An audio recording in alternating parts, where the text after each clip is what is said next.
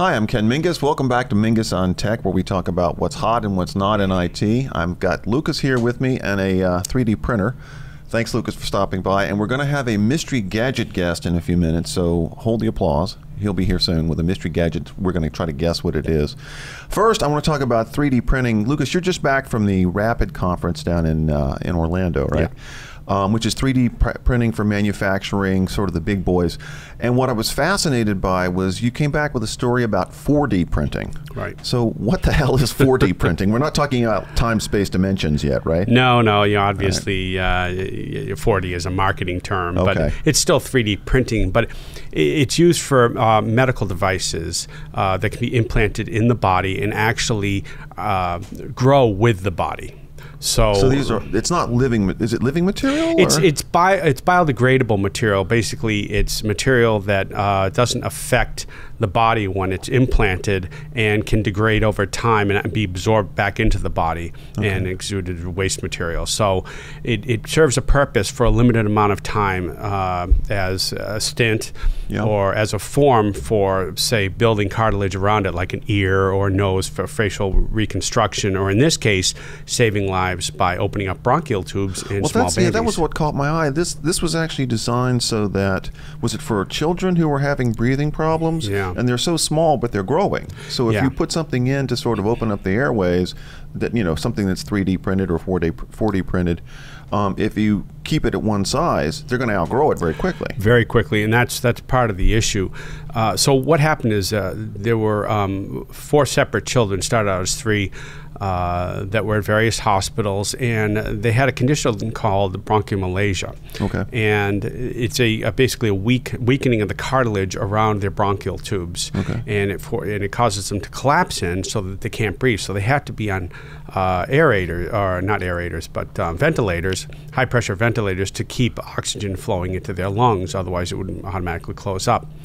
And biomechanical engineers at the University of Michigan developed a method of printing stents. So imagine 3D printing the stents. 3D printing the stents that look a little bit like if you've ever seen irrigation hose used for landscaping. So they're perforated, ribbed hoses that would go around the bronchial tubes and open them up. So think of the stent like a tent, and then the sutures like tent posts that hold it open. And the cool thing about it is they can actually expand over time as the child grows, and eventually get reabsorbed into the body. So it's never actually removed when, I mean, they basically, once it's installed, I guess that's what you do with it. Right. Once it's put into the children's body, it grows as they grow, and then it gradually just gets disintegrated in the body? Exactly, yeah. And they can put another one in once if necessary, but they last 2 to 3 years. Yeah. So in every case, there were 4 different cases, and each of the children were able to be taken off the ventilator, or in one case was reduced from high pressure to very low pressure, and the rest of the children, the other 3 or 4 children, were able to just go home and live fairly healthy, normal lives now. We're talking about children who were on ventilators for like 16 months of their initial life. And they 3D printed these stents, surgically implanted them, and boom, they're off the ventilators and gone home. Is this sort of a sign of things to come, you know, in terms of healthcare and being able to 3D print body parts and put them in your body, and then let them disintegrate over time? Absolutely. Well, these are for kids, right? No, these are stents. You're eventually going to see these for things like heart surgery, heart valves, facial reconstruction. They're already 3D printing tissue. Right. So for skin grafts. So basically, if we live long enough, if we can wait till we get to the 3D printing of everything we need, we'll be able to extend life for thousands of years. Right. You'll just get a new body. Okay. Well, let me ask you too. We've got on the desk here one of the newest printers that you're going to be reviewing. I see the pink hippo. Yeah. Tell me what this printer is, and I know you've only been able to use it a little bit, but I wanted to get an idea real quick, you know, as to how this one's working out, because it's nice to have sort of a tabletop model that you can kind of move around. Yeah, this is very cool. It's kind of Apple-esque in its appearance, you know, how it's very sleek and white.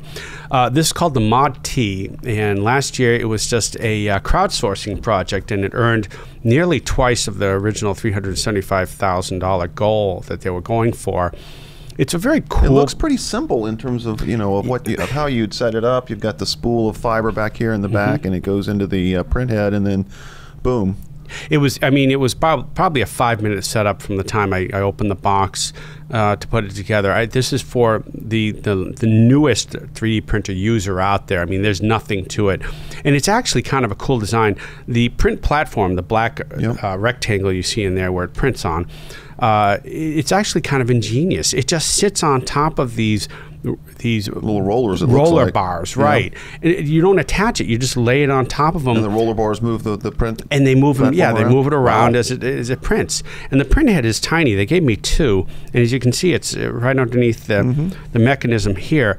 It just unplugs. You just pull it out, unplug it, and replace it with a new one if you have any problems.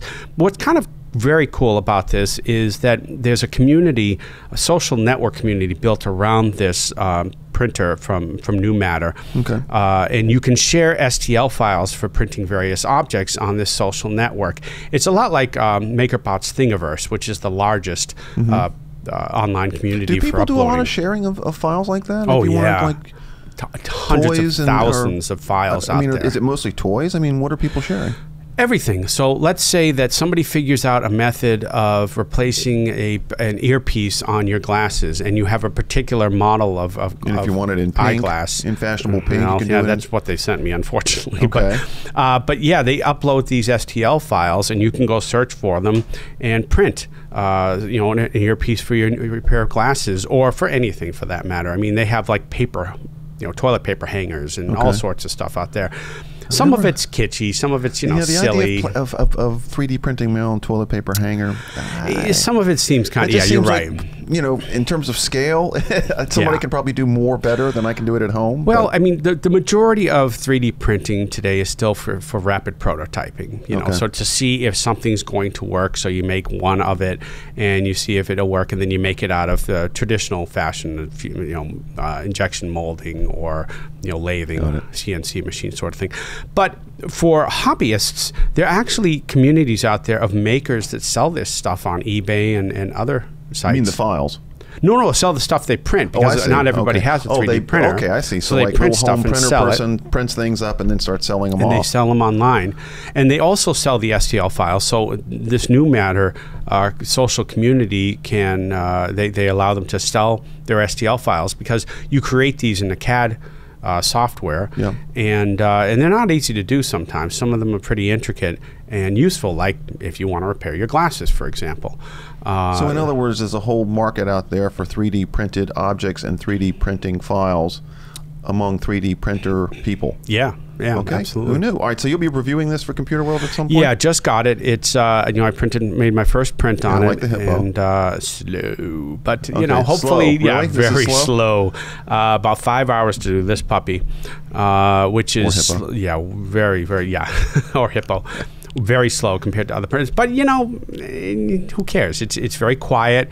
Sit it on your desk, walk away. That's the other nice thing, is it has a little bit of onboard NAND flash memory, so you upload the file to it. Just load your little program in there, and off you go. Off you go. Disconnect your computer, and it just goes and prints. Great. All right. Well, thank you. I appreciate the update on 3D printing, both 3D printing and 4D printing.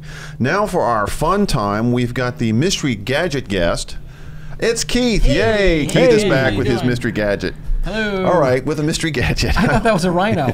It's a hippo, isn't it? Do you see it? There's no horn on it. There's no horn. I'm sorry. So, mystery gadget guest, what mystery gadget have you got for us? All right, we decided I think we were going to do this as a new segment where it's like I come in and I show you something, you try to guess what it is. Yep. So here it is. You can kind of look at it. It looks like a... I would say hard drive. Looks like a hard drive. Yeah. Or battery, perhaps, Lucas. See the ports on the side? That's what I'm thinking. Rechargeable battery. Okay, that looks like a lightning. No, maybe USB 3.1 port. Okay. And I don't know what. It looked like almost an is. HDMI port in the back, but I don't think that's what it is. All right, so if you saw, I'm going to give us a hint. Don't tell us what it is yet. Oh, give you a hint? Yeah, give us a hint. It's related to Is it bigger than a bread box? No. It's related to the title of your website. Mingis? No. It's a Mingis drive. It's a world. No, try the other one. Computer. Yes, there you go. This is an actual Windows 10 computer. You're kidding. There's a full version of Windows 10. This is the Kangaroo Mobile Desktop Plus. The gift guide, if you saw the Network World gift guide, and I think everybody had access to that. The first version of the Kangaroo desktop was this, and then it had a little docking station that it could slide in, and with it, you did identify, I think, the HDMI port. That was correct on. Oh, it's on this. This is now the docking station that it comes in. Okay. And you can see some additional ports there. There's a VGA port, an Ethernet port. That's the Mobile Desktop Pro version.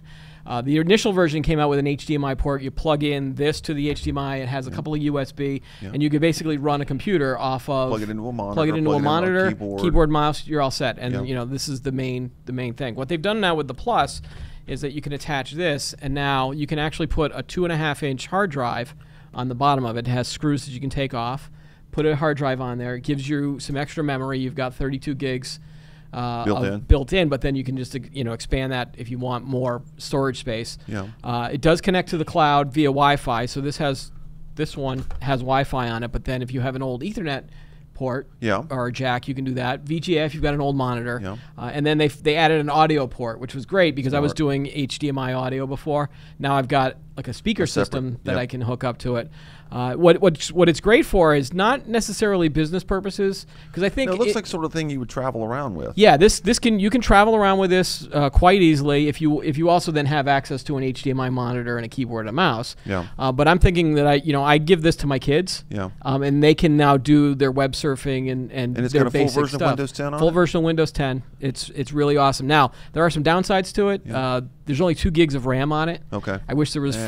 Yeah, you're really 2 gigs right now. And then it's an low. Intel Atom processor 1.4, so the processor is a little slow, but it's a computer in a little box. Yeah, but what do you expect? $200 right there. $200 for your Windows. Okay, really and a few peripherals, and you're ready to go. Exactly. So we're going to be reviewing this on Network World along with some other cool PC tablet type things. So coming is up. the onboard storage flash, or is it a small hard drive in there? I bet it's flash. That's a good question. I'm guessing it's probably flash. Can you? I don't know if you can tell. I can think shake it's it, flash. see if it rattles. Yeah, if I plugged it in, I could tell. I think it's flash memory, although this does get very hot. Yeah. But I don't know if that's because no, if there's any flash spinning drives parts. can get hot. Flash drive, okay. I'd be willing to bet it's flash. We'll check that out and see. And I figured that the operating system was taking up a majority of that. It takes up about probably half, which is why you'd want to then install this on your own. Well, the ability to expand is what makes it useful. Right. Truly. So did I stump you or not? I don't. You I did. Can't tell. No, I thought it was a hard drive or maybe too. a battery, and I certainly wouldn't have thought of it as a computer with Windows 10. So yes, we're stumped. All right. Again. Cool. I look forward to the next time you can stump us. All right. I think that's going to do it for this week. Thank you, Mystery Gadget You're Guy. welcome. Thank you, Lucas. Thanks, Keith. That's a wrap.